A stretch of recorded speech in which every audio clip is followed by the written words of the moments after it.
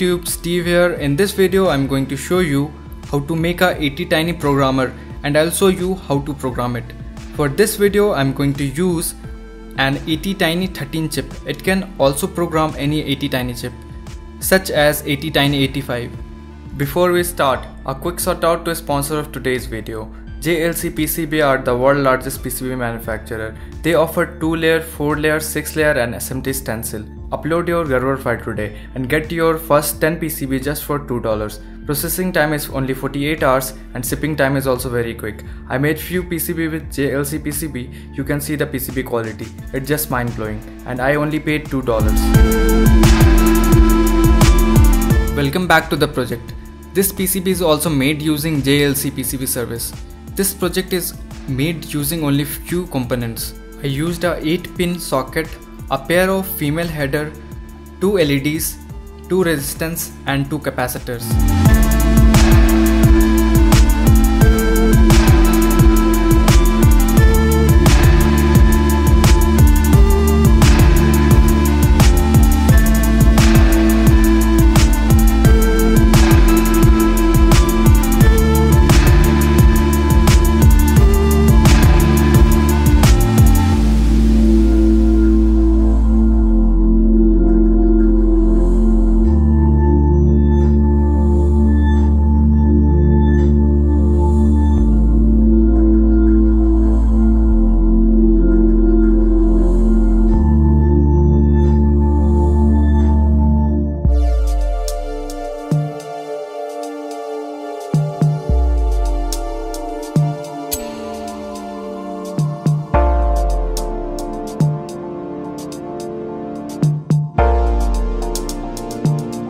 Finally, the board is completed.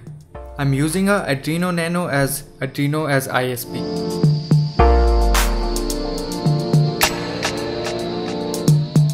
And this is an adapter for my SMD ATtiny 13.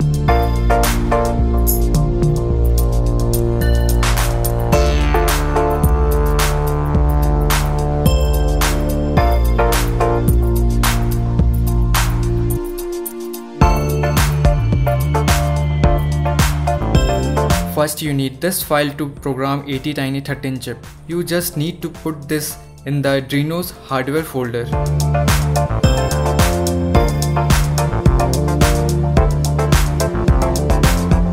Now plug your Arduino to USB cable. Make sure the Arduino board is off the programming board. Now open Arduino and upload the Arduino ISP sketch to the Arduino Nano.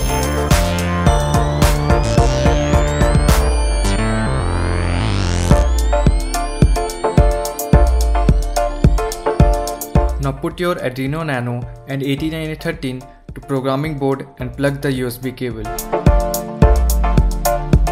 Now open the Blink sketch and select the board ATtiny 13 standalone 1.2 MHz and programmer to Arduino as ISP.